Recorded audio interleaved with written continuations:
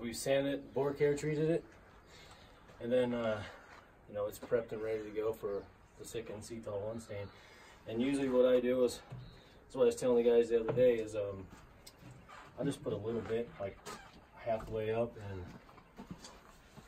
and what you want to do is try not to slop it like I just did.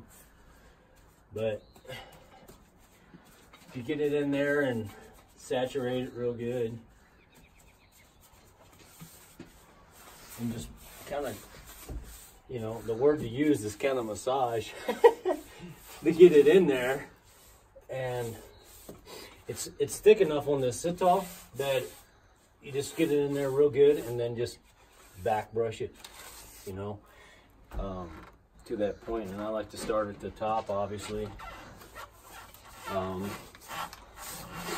just so I don't have to drip over everything, you know, just common sense stuff. But